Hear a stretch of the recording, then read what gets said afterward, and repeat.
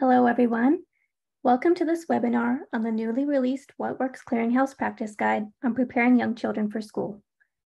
This is the first of 3 webinars on this practice guide. This webinar will focus on the first 2 practice guide recommendations on social emotional learning and executive function. This webinar is being recorded. A link to view the recorded webinar will be shared via email to all attendees who registered for this webinar. The full practice guide and supporting materials, including this recording, will be also available on the IES website. The views and opinions expressed in the webinar are those of the expert panelists and do not necessarily reflect the views and positions of the WWC.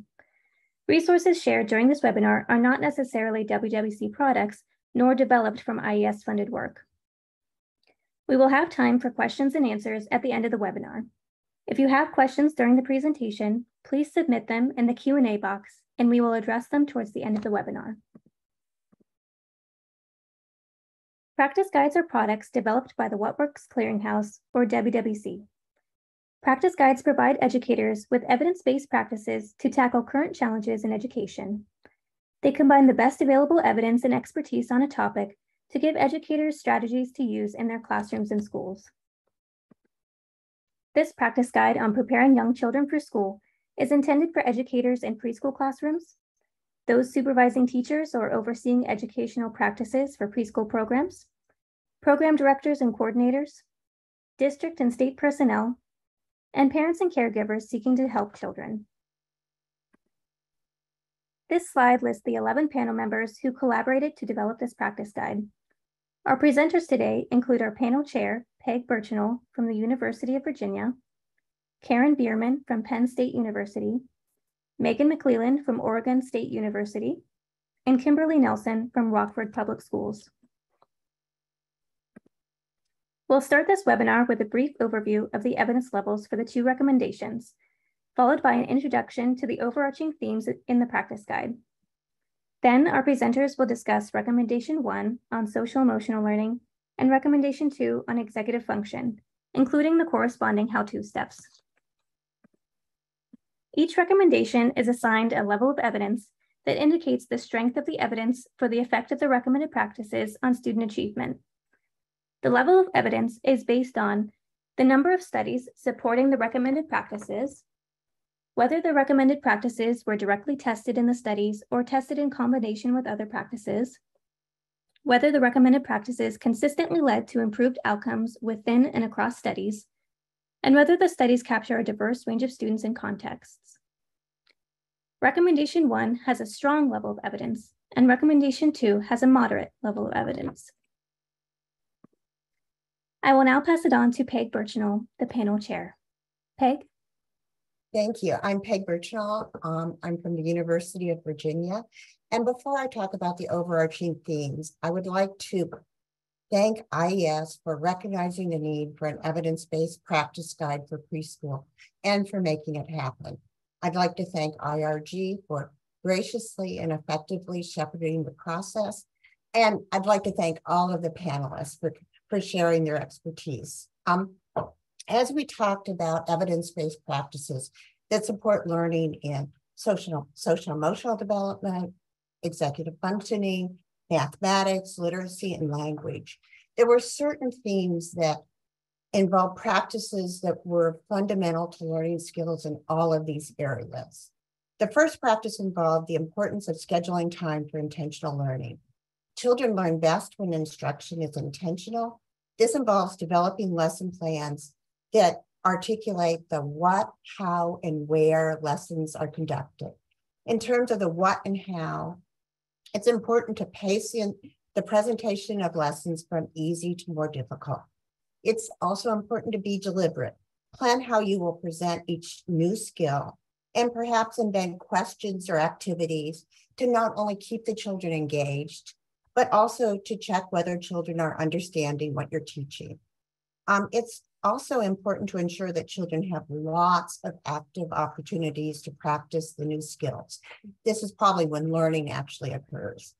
In terms of where, we recommend a combination of settings. We recommend whole group and small group instruction to introduce new skills, ideally limiting whole group to 10 minutes at a time.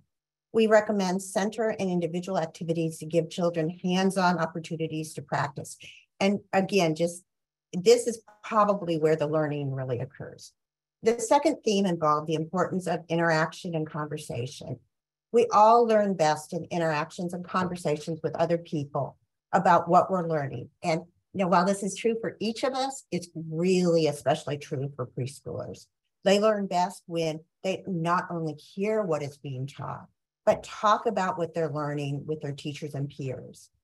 Ideally, this involves conversations with the teacher and the individual child that involves at least 3 terms. For example, where the teacher talks, the child talks, and the teacher talks. And this can happen in whole group instruction, but it probably works best in small group centers or in individual interactions between the teacher and the child. The third theme that emerged involved the importance of lessons building sequentially.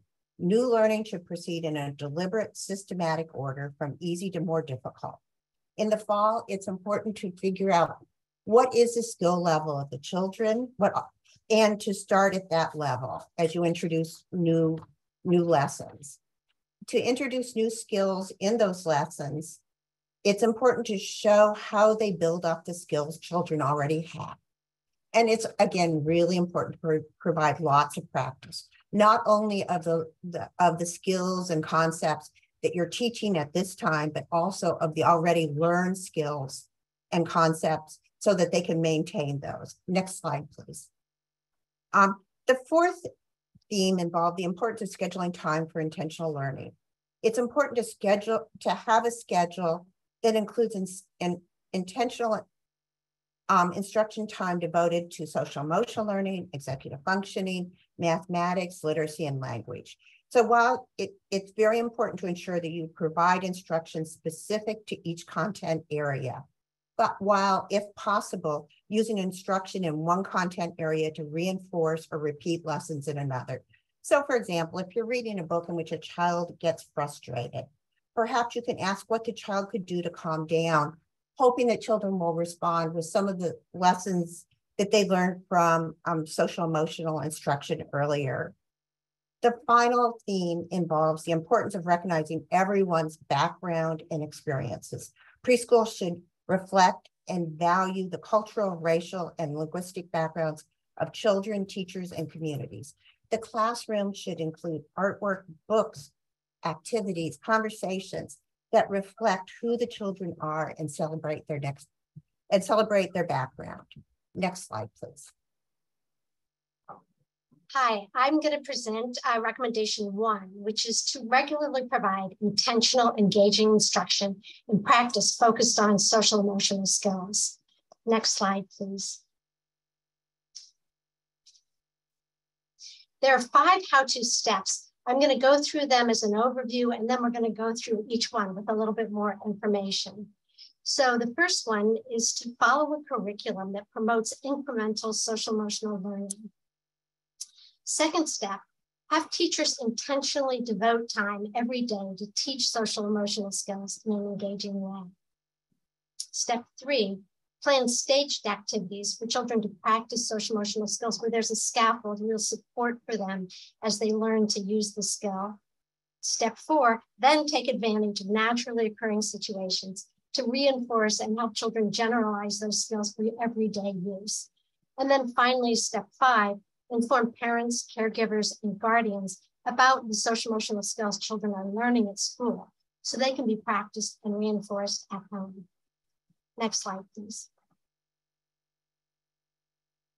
So what do we mean when we talk about social emotional skills? This is really a set of skills that set children up for success at school and in later life.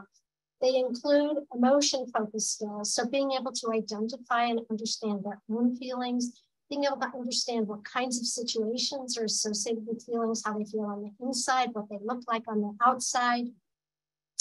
Also being able to accurately read other people's emotions.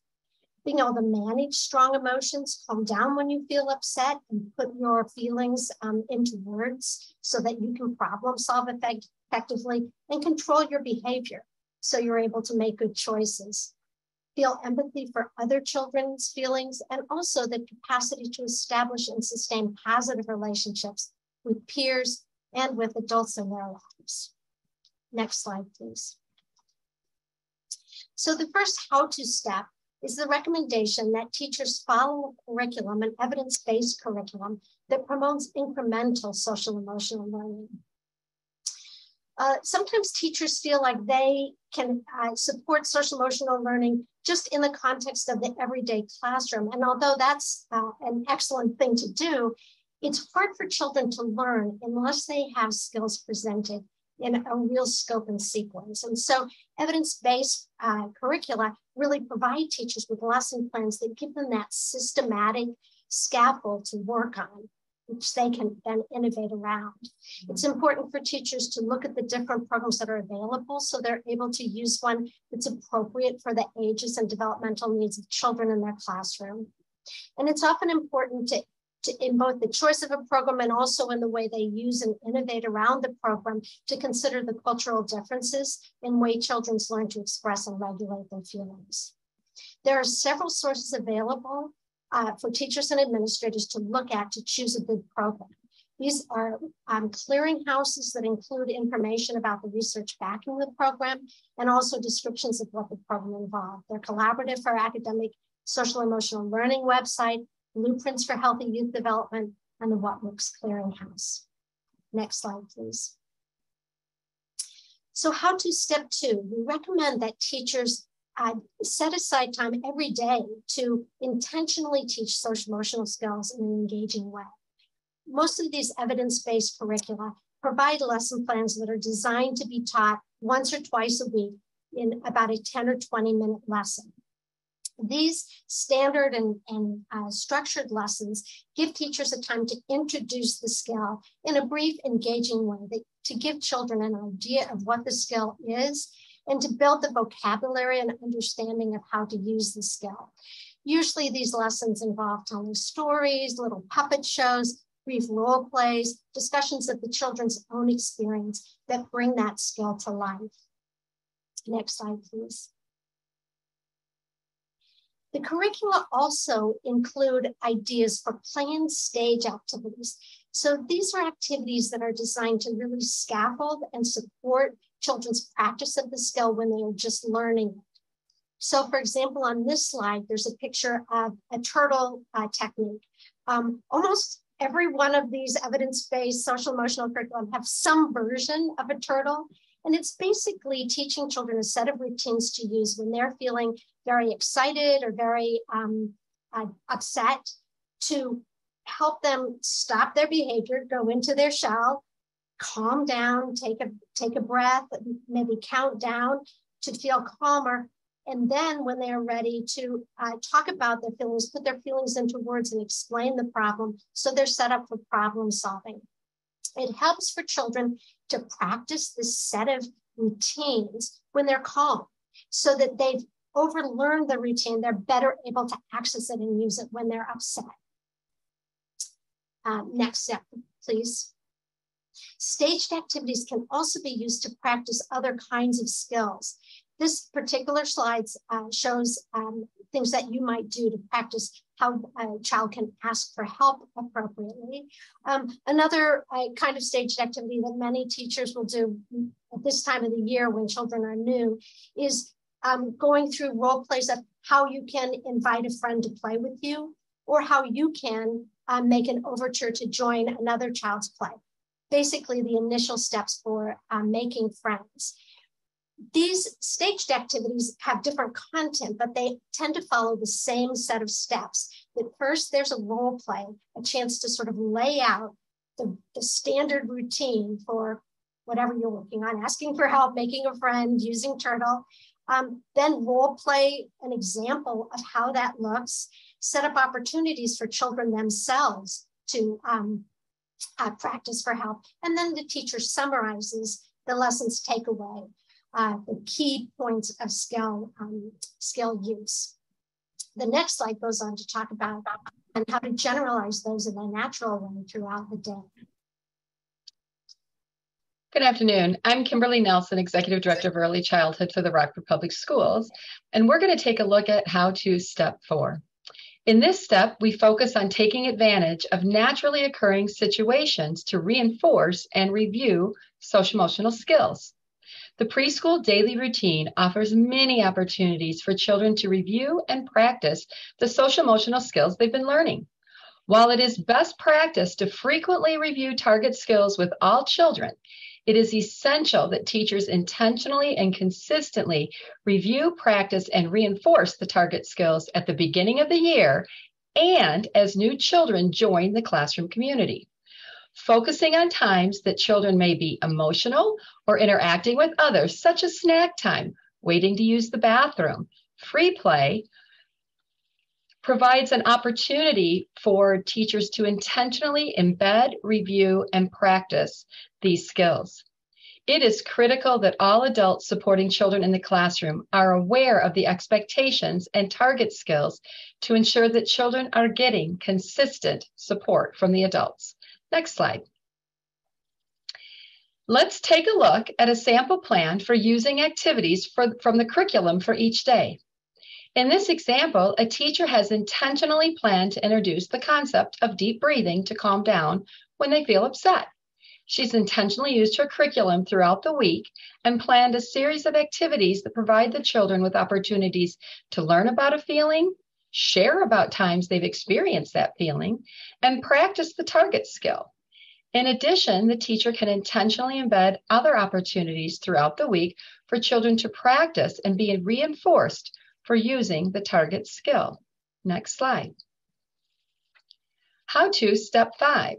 Inform parents, caregivers, and guardians about the social-emotional skills children are learning so skills can be practiced and reinforced at home.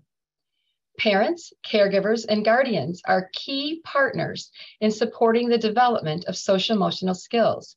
Regularly sharing information with parents, caregivers, and guardians can naturally provide children with additional opportunities to practice the targeted skills and transfer the skills outside of the classroom environment. Teachers can use a variety of ways to communicate the information, such as a brief note, an email, a phone call, or even a video demonstrating or explaining the target skills. Next slide. We recommend including the specific language or vocabulary that corresponds to the social-emotional skills.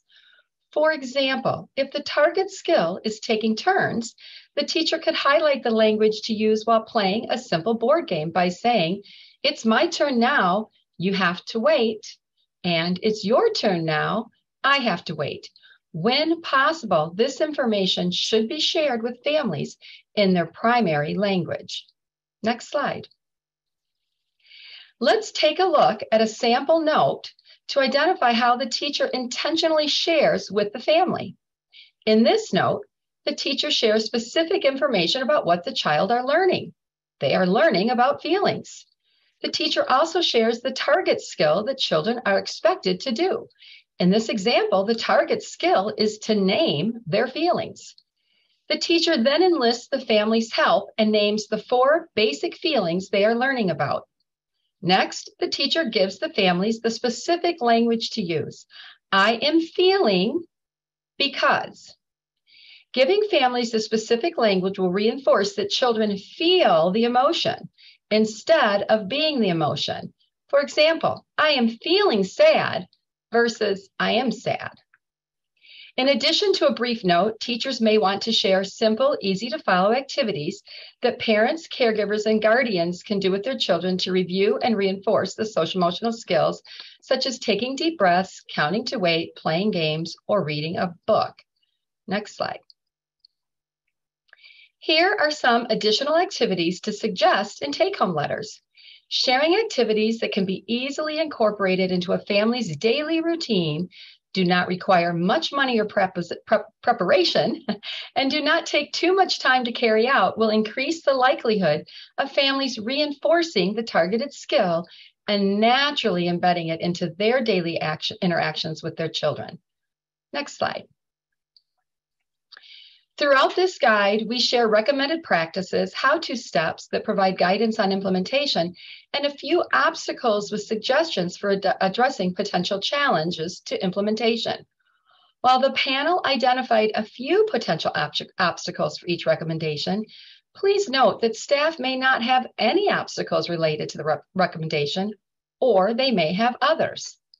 At times, it may be necessary to engage other teachers or team members to identify additional approaches to teach the targeted skills. For example, a teacher may need to provide visuals to support a child or children in their room. Next slide. When supporting professional learning around these recommendations, it is important for administrators to be aware of these potential barriers as they develop their plan to intentionally support staff. As administrators, we need to intentionally share the expectations, provide opportunities for staff to practice, and reinforce their implementation through positive descriptive feedback when staff are implementing these strategies. Supporting staff is really a parallel process to supporting children. Next slide.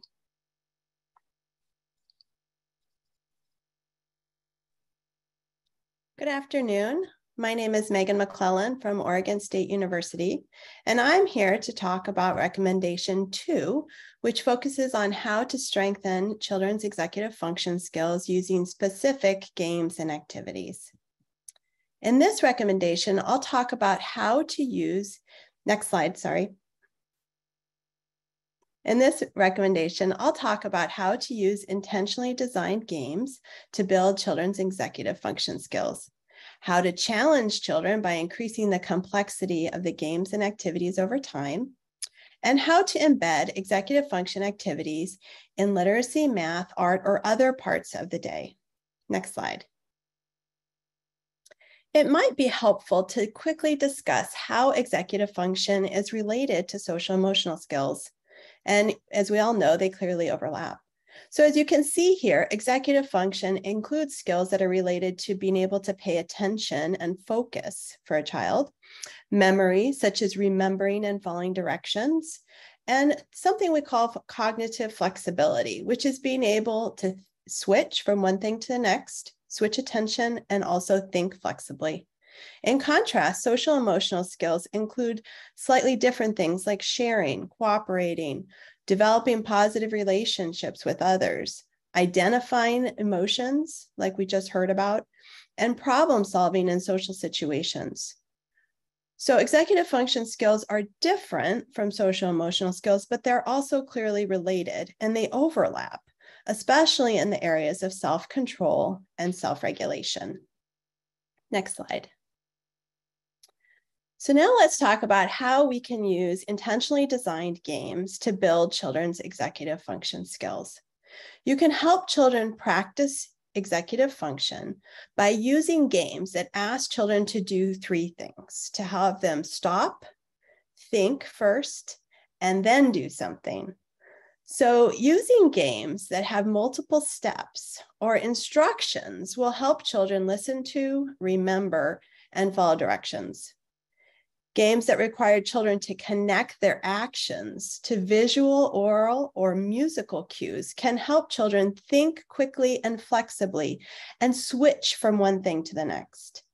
And games that ask children to respond to the teacher's directions one at a time can help children learn to wait for their turn. Depending on a child's age, it's useful to play executive function games for about 10 to 20 minutes, which is similar to recommendations for social emotional skills. Obviously, we want this to be shorter for younger children and longer for older children. And this also, as we know, depends on a child's developmental stage. And to also use a consistent and predictable routine to carry out a game. So we use a routine that includes like a greeting song, a game, and then a closing song, and we keep to that routine. Next slide. So here are a few examples of games that help children practice following directions, thinking flexibly or switching, and controlling their behavior. You can read more about these games in the practice guide, but I'll just give a few examples. One is one that we use called red light, purple light, where the teacher tells children to do a certain action when a color or shape is presented. For example, a teacher can stand at one end of the room and hold up different colors of paper circles. Children have to walk, not run, walk closer when a red circle is shown and stop when a purple circle is shown. And as I'll talk about in the next slide, you can also change out the rules to make it more complex. Another variation another game is a variation of the freeze game, where a teacher plays music and children dance when the music is on, and then freeze when the music stops. You can then ask children to dance slowly to slower songs and more quickly dance fast to fast songs. And then you can change the rules and have children dance slowly to fast music and fast to slow music. Next slide. So now let me talk about how you can continue to challenge children's executive function skills by increasing the complexity of games and activities over time. So once children become comfortable and have mastered rules in a game, it's an important way to continue to practice these skills. So you can make games more challenging by doing a number of things. And you can adapt these to what works for you in your situation. You can add more rules to the game. You can give less guidance about how to play a game. So you can put up the instructions and then take them away and ask children to remember what the instructions are. You can increase the speed in which the game is played. As I mentioned in the previous slide, you can change the rules for a game. So you can switch out rules that and have them switch from one rule to the next. You can, if there's roles that are played, you can change the roles that children play in a game. That's also a great strategy. And you can encourage children to notice and talk about what is making the game more difficult. So having children reflect on what makes games hard can really help practice and internalize these executive function skills so that they can then generalize those skills to other activities. Next slide. Games, such as Simon Says, provide children with opportunities to go from being a follower to becoming a leader. Once children know the rules of the game and have been successful in participating in the game as a follower, give them opportunities to lead. Teachers will intentionally review the role of the leader and then become a participant with other children during the game. Teachers may want to select older children to lead first, giving younger children the opportunity to observe and learn from their peers before they have a chance to become the leader. Next slide. How to step 3. Let's take a look at how we can embed executive function activities in literacy, math, art, or other parts of the day.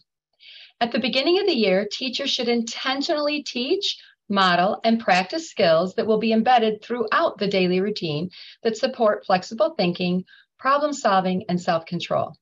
Through intentional planning, teachers can embed these skills naturally throughout the day, giving children opportunities to practice the skills in a supportive environment. For example, during circle time, teachers can model think time before raising their hand to answering a question or sharing. Children can then practice the skill as a group or with a peer, providing positive descriptive feedback to children such as, "Thank you, Kim, for raising your hand when you wanted to share," will acknowledge the child, thus reinforcing the likelihood of the skill being repeated by both that child and others. Next slide.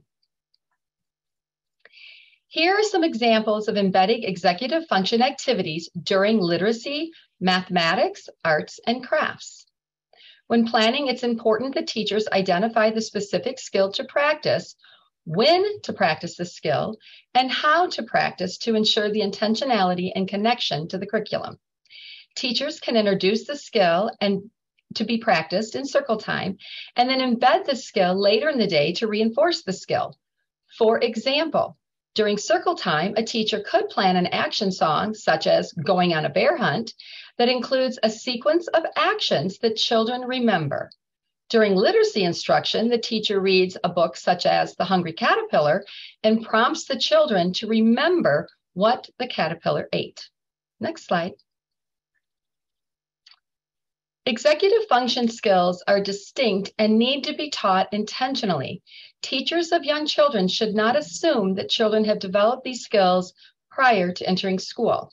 Introducing these skills during circle time or small group time provides an opportunity for children to learn, while at the same time embedding the opportunities to practice these skills throughout the daily routine reinforces the skill. We need to allow children time to practice these skills in a supportive environment before we add to their complexity. Next slide.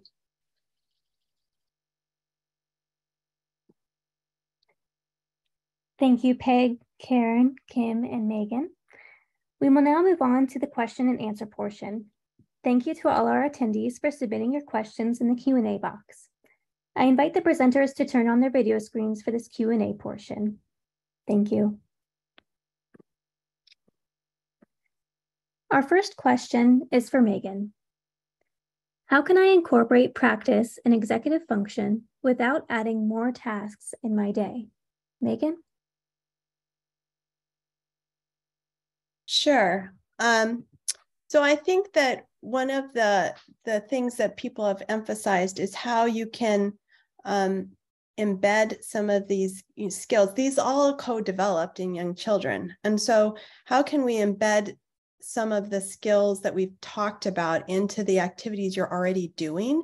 And I think that one of the important things to take away was the overall themes that Peg was talking about in the beginning, which is just the importance of intentionality when you're teaching in general. Good teachers, we know, do lots of these things already, and being intentional about, adding in some new rules, doing some things that can increase complexity. It's not about adding, I remember there was a school in another country, and they wanted to have a separate class that was like a social emotional class, rather than trying to talk about how we could embed some of these things into activities and the content that they're already giving children, because that has the greatest opportunity, in my opinion, to generalize. Karen, did you want to also add anything, or any of the other panelists? I mean, the only thing I would add is a lot of times transition periods can also be useful for setting up these kinds of self-control games, or games where there's a routine and then the routine or pattern changes. It can help you sort of have a smooth transition, a kind of a fun challenge in the transition, as well as embed that kind of game practice. Yeah, and Karen, I was thinking the same thing. One of the things that when I'm supporting a teacher, many times they're talking about transition time and or wait time as times where challenges occur. And many times that is through not really intentionally planning those things. So not only that transition time, like that drumbeat activity that was shared, is a great way, especially when moving from gross motor time back into line and transitioning back. It's a great way to get the kids' attention. And then the other thing I would say is, use those leaders that we just talked about, giving children an opportunity to lead. You're having wait time, say at the bathroom, do that which way brain builder. And that's a great way to use a child as a leader that allows the teacher then to kind of help gather children as they go.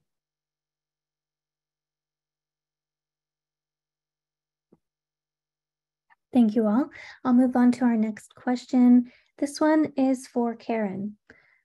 How can I make social emotional learning engaging and interesting? Karen? I actually think preschool children are really interested in feelings, and they're really interested in making friends and figuring out how to get along. The key is really to embed it in an engaging story, a puppet show, a role play. We often do it as a sort of what went wrong. Like the teacher talks about a story or illustrates a way of making a friend that didn't work, and asks the children, can you tell me what I did wrong? preschoolers love that. They love to identify, what went wrong and give their suggestions. So I think making sure that you're presenting it in a way that gives children a chance to react and contribute and respond. But the topic itself is usually very exciting and interesting to them when you can present it again in an interactive way.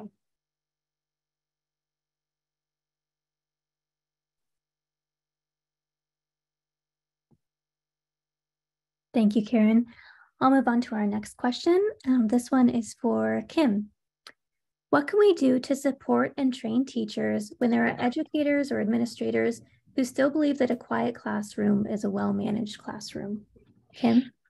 Oh, that's a good one. So I think as administrators, maybe what we need to do is make sure that administrators understand that a quiet early childhood classroom really is probably a concern. Obviously, we don't want it completely out of control and yelling, but children learn through interactions, and it's very difficult to interact if children are not talking and problem solving and doing the natural work of young children, which is playing. And when children play, opportunities are going to come up for us to practice these social emotional skills. They're moving from young children who the whole world has revolved around them to becoming part of a classroom community. And so these opportunities are going to be there. And I think just us remembering that sometimes our role is to make sure that others understand the work of early childhood and what that looks like. And actually, remembering how long early childhood goes up and through schools, you really don't want those quiet classrooms. I'm actually more concerned if I walk in to a room where classrooms are very quiet. So just having natural opportunities for children to communicate, to learn to communicate, to learn how to express what they're feeling, obviously appropriately. There's going to be young children that have very strong emotions, and they need to have opportunities, like we said, when they're calm, to practice that, to practice the breathing. What a great gift we can give to children as they move up through upper grades, if they can really learn to self-regulate. So having classrooms that are active and engaging is really a good sign.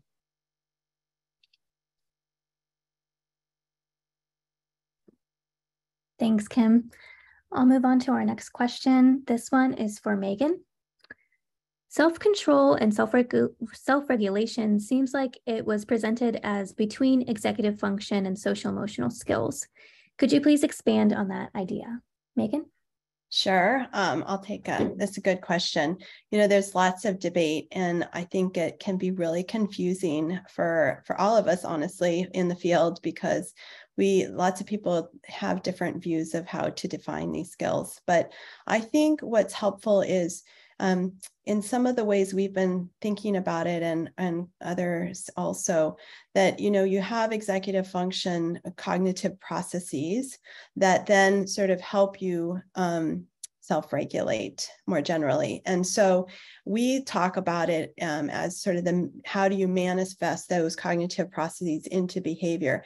And it clearly overlaps, with social emotional skills, because they're two sides of the same coin. You have to be able to use those cognitive processes then to also control your emotions and your feelings. And so I think that it pulls from both sides when you're talking about self-control and self-regulation. To us, it's sort of how do you translate those skills, those cognitive processes, into skills, and then also how do you bring in the social emotional side together. Those things allow children to self-regulate and also control their thoughts, feelings, and behaviors.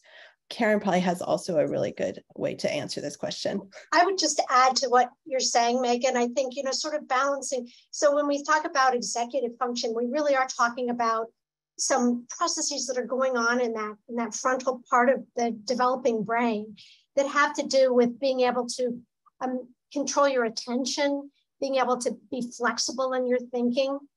But parallel to that is the behavioral regulation skills, the actual knowledge about how do you repair a problem that's emerged, how do you solve a conflict that's occurred. And those are really skills that don't just happen because you're good at managing and modulating your attention. They also really require knowledge about relationships, the capacity to read the other person's feelings and to express your own feelings. And so self-regulation really does have both sides. It has that cognitive piece that we're talking about with the executive function, and it also has these really important behavioral or social skills associated with them.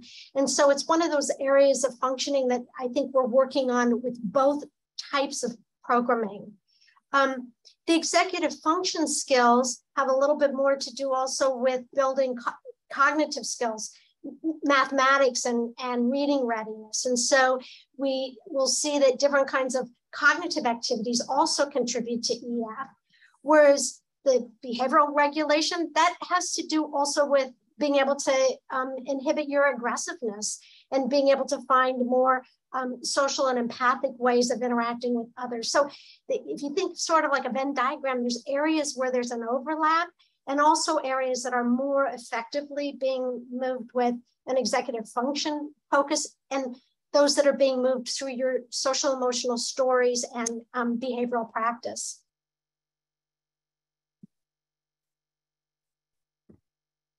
Thank you. It's a great conversation. I'll move on to our next question. This one is for Peg. How do we manage mixed age classrooms? Peg? That is a great question, especially given that we're seeing more and more mixed age classrooms with the idea that this is a more family-like way of grouping children. And it also gives programs probably a little more flexibility in meeting regulations regarding, so I think it presents many challenges. And I think a lot of this has to do with being planful and deliberate in planning for activities that everybody can do, and then having activities that may be more appropriate for the older children and the younger children, but it also allows for the opportunity of the older children to be peer teachers with the younger children when appropriate. So I think that if the teacher can figure out where this may be appropriate and pair children up like that, you can see some wonderful things. And I would love to see, I would love for other people to add their opinions as well. I was thinking about the games when that question was asked. And so playing games and adding complexity to games. And when I think of younger children in a classroom, it may be that you introduce the game in a small group activity, so all children have an opportunity to do that. But during their center time or free play time, that's a great time for an adult to engage in that game with maybe just one child. So if you've got that younger child and they're not really sure and they're having a hard time playing a game, that's a great place for the adult who does know how to share and take turns to model and to give the younger child opportunities to practice. And then as the child gets more skilled, inviting another child maybe of similar age to come and play as a group of three before then, bringing that back to the larger group. I just think it's all about being intentional and looking for those natural places to provide some additional practice for the young children. And that free play or center time is a great time because children are moving about the room and they love engaging with an adult during that time. So I think, thinking about where to embed some of those extra practices is a great idea. But that was the one thing I was thinking about. I would add that most of the social emotional curriculum where they have these lesson plans, they are set out with a developmental progression. And so depending on what percentage of kids in your classroom, if you have more threes, you may move through that more slowly in the large group and use small group or individual activities to cover some of the later more complex social emotional skills. If you have more fours, you may move forward and let the threes be exposed to those ideas, but work in small group with more of the threes around practicing the basic skills. Definitely a balance that, it's where a teacher's ability to take that evidence base, but then also adapt the pacing and the grouping so it fits the mastery learning of the children she has. That's just so important.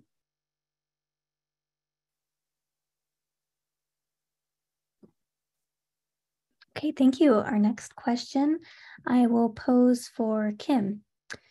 What do I do if some kids are able to follow the rules and others refuse to follow the rules of a game? Kim? So I think I was, mentioning that a little bit just in the last question, is making sure that we have an opportunity to provide some additional time to practice if needed.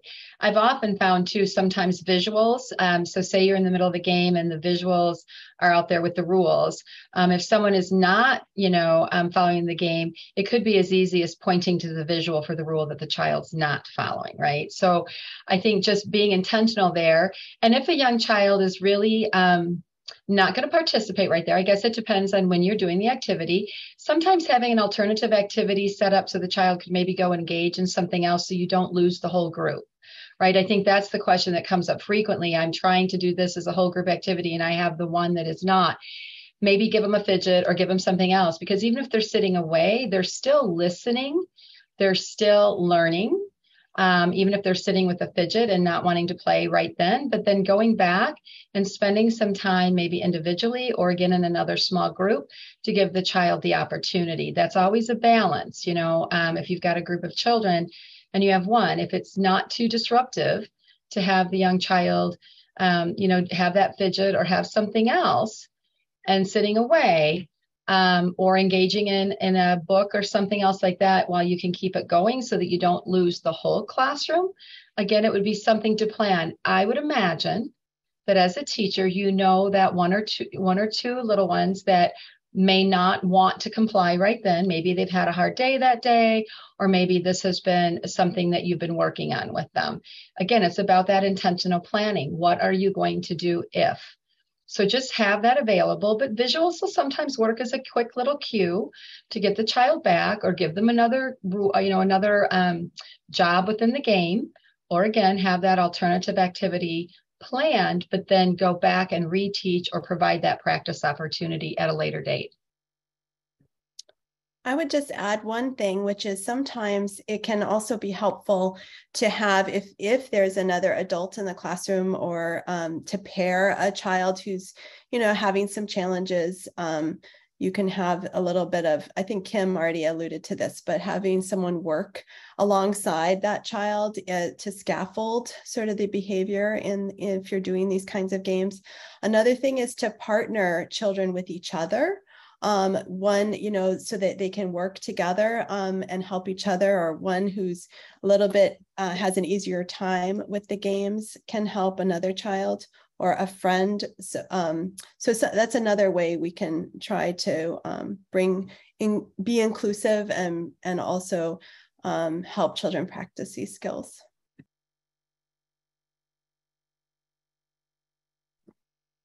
Okay, thank you. Our next question I will pose to Megan.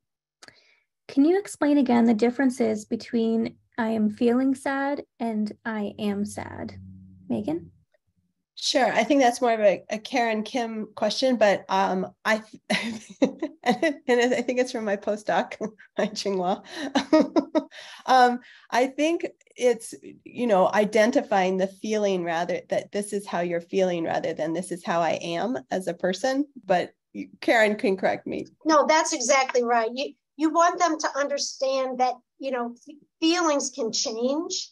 That programs often start out naming feelings, but later move on to things like there's how you feel on the inside and then how you behave. You can't always help how you feel inside, but you can choose how to behave. So when you create a language that positions that feeling as something that is more temporary, that they are feeling at the moment, it can change, it can be different from a behavior. It helps set the child up for then moving on to that more important or extended understanding of what a feeling is. Sometimes when children, particularly young children, when you say I'm mad, they just have this feeling of just a whole lack of control of their being. And you want to help them move away from that. So it's a subtle language difference, but that's what you're trying to set up for.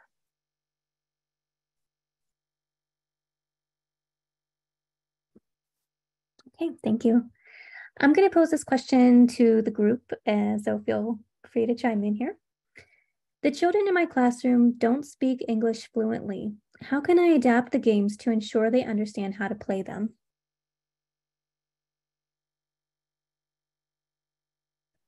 Sorry, was that to me? That one's for the group, so feel the group. free to take that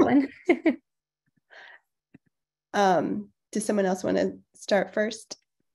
Well, we have a lot of English language learners in our program, and we use a lot of visuals. And it could be that you may even want to engage in conversation with the parents, just to make sure that in case there's any other cultural thing that they may need to know about the games. But we have found that using visuals that, show the pictures of the rules and the games and things like that is helpful.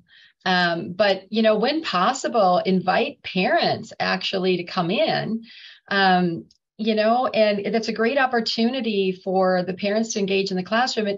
And if they speak English and you can use them to help translate too, just to get the game going, I mean, that's an opportunity. But, English language learners, I would say, work with, if you have opportunities to connect with your bilingual department on other specific strategies. But good early childhood practice always includes visuals. And I think that's one way I know that our teachers do work with that. But then, connecting with the child's family as well, just to learn a little bit more.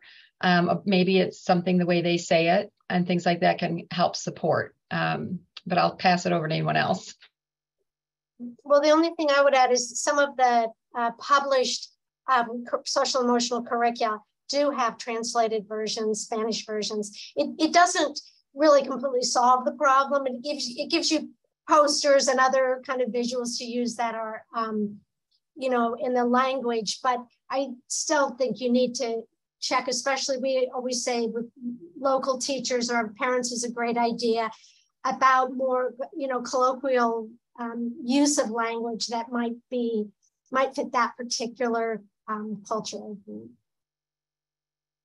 The only thing I would add is a lot of classrooms, especially Head Start classrooms, may include assistant teachers who may speak the child's home language, and just making sure that you're incorporating them in the activities when you're including the children for whom English isn't a first language may be really helpful.